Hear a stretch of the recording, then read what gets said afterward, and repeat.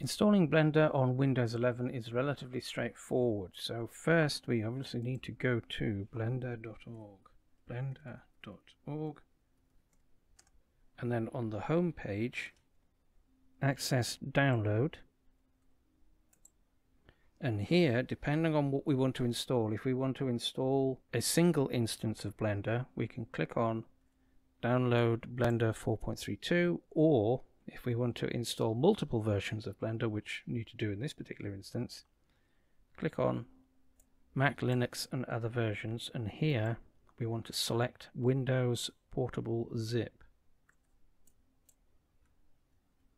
Click on that, it'll download.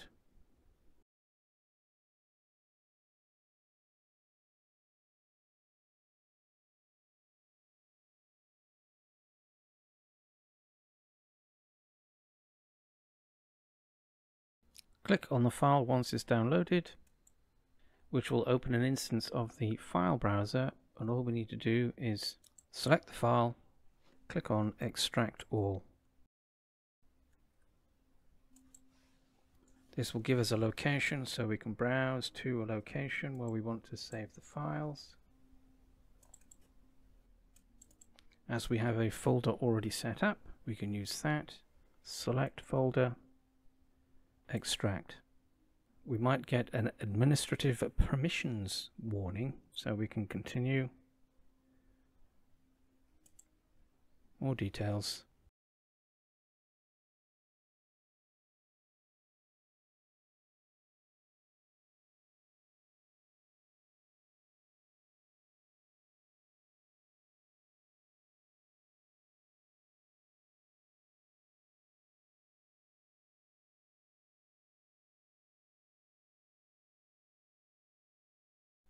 And then, as this is the zip version, we want to browse into the folder that we just extracted.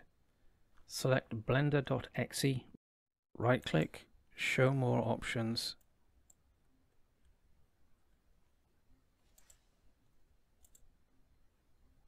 Then send to desktop. So we're creating a shortcut.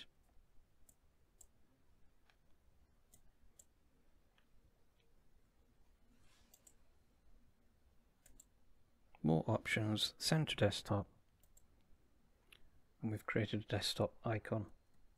So if we installed using the MSI version, this would be installed automatically for us. So once we've got that, we can double click, and there is Blender.